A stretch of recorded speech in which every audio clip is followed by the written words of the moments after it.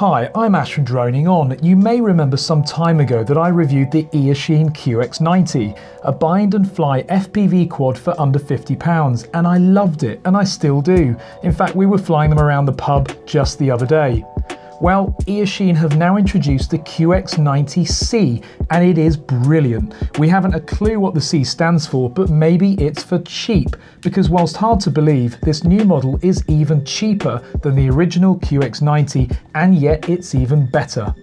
This is part one of our review, during which we're going to unbox, inspect, bind and configure the QX90C in preparation for our flight test. Links to all products are in the video description, and you can support our channel by buying via those links. Give us a thumbs up as well, and of course if you've not already, please do click that subscribe button. Can you believe that only 7% of our viewers click to subscribe? Well, give us a break and please click it now. Enjoy the review.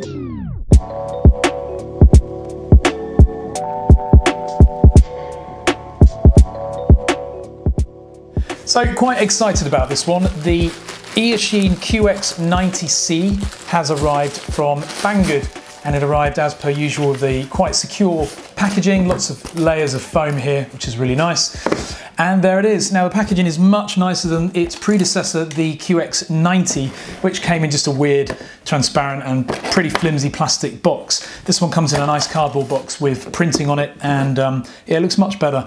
I've opted for the FrSky version, so it will connect straight to my Taranis X9D Plus, and it means it has an integral receiver. Let's open up the box and have a look what's inside. QX90s in the past I think have just come with a printed bit of paper. Now we get quite a glossy manual. Eachine clearly see that these little quadcopters sell well. In here we've got a lot of instruction about the specification, how to set it up in Cleanflight with various receivers if you've got the RTF version, and also how to bind it if you have the BNF bind and fly version, which we do. So that's what we're going to be doing later. We've got the FrSky version to bind with our Taranis. We'll follow these steps a little bit later in this video. So as usual, you get a battery included with it. It's a 600 milliamp one cell. There is no battery voltage protection built into these batteries, so be careful not to drain them because you will blow them up. We've got a pack of spare props, which is good. In here we have a little one cell LiPo charger, the same old story, USB plug on the end of it. Although I tend to use a balance cable and then plug that into my main charger, a much better way of charging these batteries. And here is the actual quadcopter. Now you've got to be very careful when you remove these from the packaging. It is a very fragile little quad, so I'd recommend removing the foam first. Don't just pull it out of the foam. And there is the quad. Now, we also get a prop removal tool, which is very useful. That's actually made of carbon fibre. It's quite a nice touch.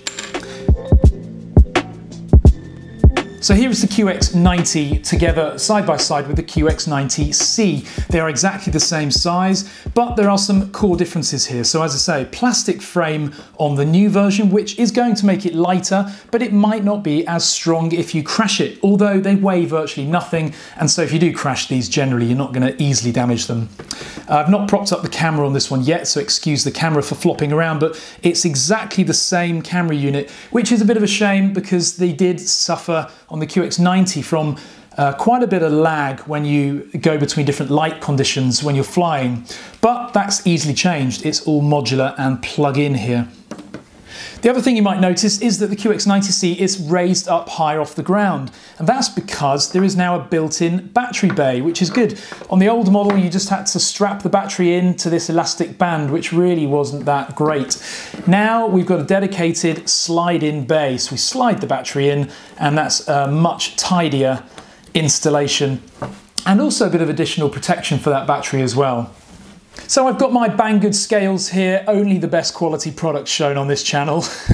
I think these cost about £6. We'll weigh the QX90 first, and that comes in at 36.8 grams. If we now weigh the new version, the QX90C, that comes in at 33.8. So we're looking at 3 grams difference, which is not massively substantial, but everything counts on these micro quads, and that weight saving is no doubt going to give us some better performance. So now a closer look at the QX90C. As before, we've got this floating little VTX and camera combination board. So there's a built-in 520 TVL camera here, as well as a 5.8 gig 25 milliwatt VTX. It's a 32 channel transmitter, and it's got the built-in little circular antenna here. These take a lot of impact during crashes, and so yeah, it would have been nice to have seen some sort of a roll cage here around it, but of course that adds weight. As before, the camera and the PCB are held in place with one of these tiny little elastic bands which comes with it. You wrap that around the PCB and then onto these little nodules. Now the downside of that is that you still can't set the tilt properly of the camera as before. A lot of people have built a little wedge to put underneath the VTX. That works fine, but it's all adding extra weight, of course, and you're not going to be flying at top speeds with these little quadcopters, so it's probably sufficient. The frame, as I mentioned, is made of plastic, which is lighter, but it's not going to take as much of an impact as the carbon fibre before you break something. And if you do break an arm here, you're going to have to replace the whole frame. The motors are exactly the same motors as fitted to the QX90, but obviously with the whole package being lighter, we should see some better performance out of those. The props are the same size as well, but what is really nice is that the motors are now modular. You'll notice on the main flight controller at the back here, we've got plugs. So rather than the motors being soldered straight onto the flight controller, if you break a motor at the field, you can now put a new motor in and plug it into the flight controller. So good on Eachine for making that much easier for the pilot. Also nice about this frame, not only the battery bay that we now have underneath, but also that the wires and the bottom of the motor cans are protected. So on the previous QX90, if you were scraping across the ground, these cans and the wires are completely exposed, whereas now at least they're protected not only by these little landing feet, but also by the motors being slightly inset into these little motor container holders. Then if we look at the brains of this quadcopter, so as I said, it's the built-in FrSky receiver version here. So there is no separate receiver PCB. I love that. It means it's lighter, and it just means it's easier in general because it's all on one board. Now the USB port sits at the rear here for the flight controller programming. It's running Cleanflight from the factory. It's a shame they're not putting Betaflight straight onto these yet, but I think they probably will eventually because it's the first thing we do when we get these, flash them.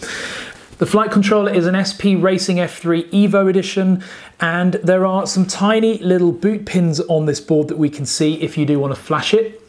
Also at the back here are some bind pins. Now it's a shame there's no button on here to make binding easier.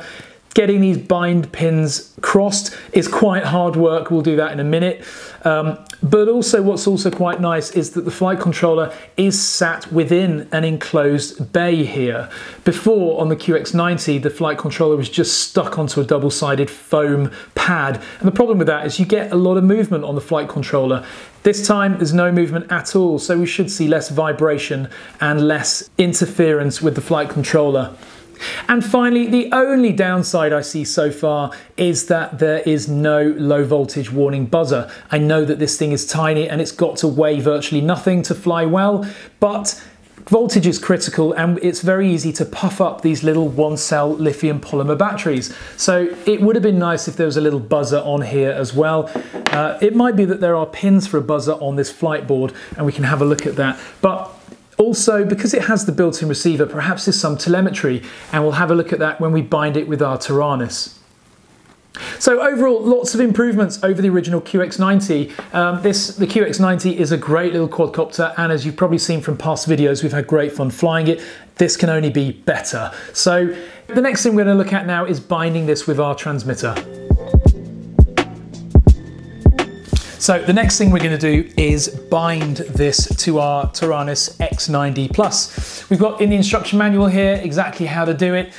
Basically it relates to shorting two little bind pins on the flight controller and getting it into bind mode. Now this can be very fiddly and I guarantee I won't be able to do this on the first attempt. Certainly with one set of hands, you might need some help doing this, somebody to plug in the battery for you whilst you're shorting these pins.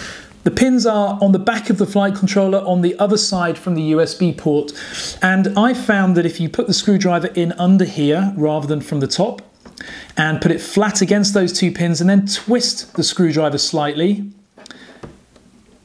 like that. That then shorts the pins. Then plug it in, and we're looking for a solid green light on the receiver, which will show that we're in bind mode. So here we go. No, flashing, so we've got to try again.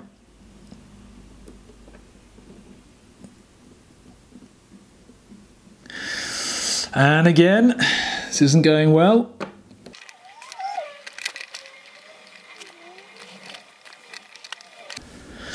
There we go. Okay, so despite me practicing this before actually filming this section, I found actually the best way is to go in from the top and bind it. I'm using a flat-headed screwdriver here. Put the flat head of that screwdriver across the 2 pins, and there you go. Now, another option that some people may consider is actually just to solder a blob across those 2 pins temporarily whilst you're binding it. But we've now got the solid green light, which means we are indeed in bind mode. And we can now take our transmitter, which will turn on first. Hi Ash, I'm ready to go. Switch warning. Whoops. Okay, so what I'm now going to do is take my QX90 that I've already got in memory actually, and I'm going to copy that one. So we'll take a copy and we'll move that to there.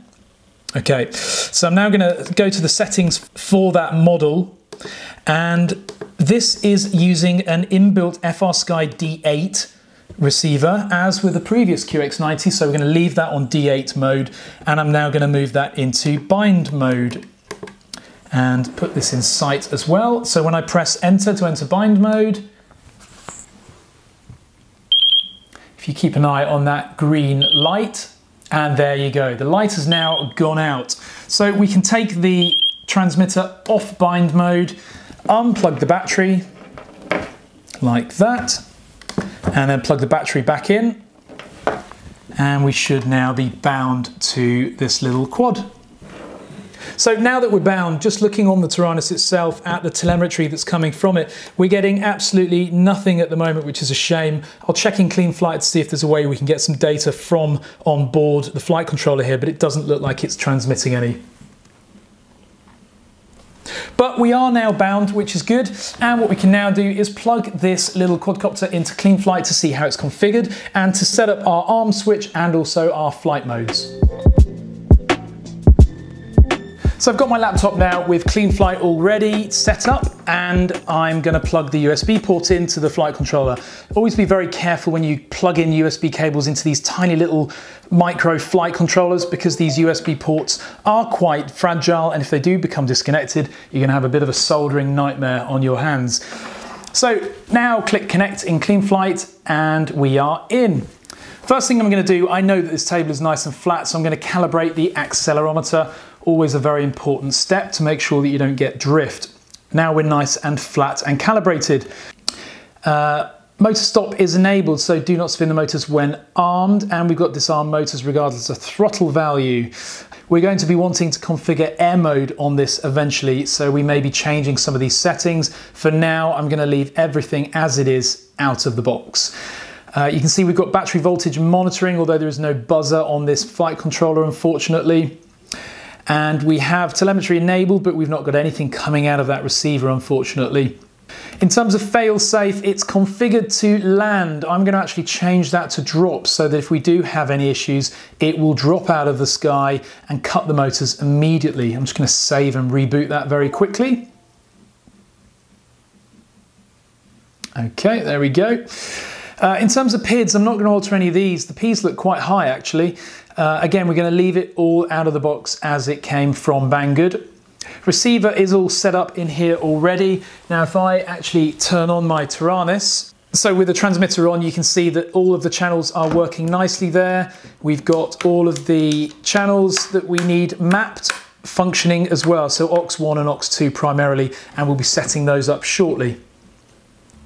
So looking at the modes tab, we've got arm and angle both configured on aux1, which is quite odd. This is exactly how it came out of the box. So arm, first of all, is on the channel that I want it to be, which is aux1, and on the same switch. That works perfectly. However, for the modes, I'm going to change that to aux2, and I'm also going to add horizon mode here. So we're going to have angle mode as the first setting, Everybody sets theirs up differently, of course. This is how I like to set mine up. I'm going to have horizon mode on the second position, and then of course rate mode will be on the third. What I'm also going to do is configure air mode to be on aux2 and to trigger when I'm in the third flight mode, which essentially is rate mode. So with all that set up, hit save. And I can now test that configuration. Yep, that all looks like it's working nicely. Angle, horizon, yep, and then arm, disarm, lovely. Now I haven't got the battery connected to the quad at the moment, so there is no danger of it firing up. So just another quick check, adjustments, we don't need to look through any of these, GPS power and battery. Okay, so we've got no power and battery configuration here because I need to upgrade the version of Cleanflight that's currently flashed to this quad. Motors, we've got no battery connected, so that's not going to do anything at the moment anyway. And CLI, if I just type in version here, you can see we're using Cleanflight SP Racing F3 Evo, as I said earlier, and it's Cleanflight version 1.13. So that's it all programmed and ready to go. Let's give it a quick flight test. Unfortunately, you'll have to wait until part 2 for the flight test. We're filming it now, and so it will be available later this week. It will include a full line of sight and FPV flight test. In the meantime, please do click to subscribe to our channel. We would love to hit 3,000 subscribers before the end of February, but to do so, we need your help. The more subscribers we have, the more new product reviews we can produce. Thanks again for watching.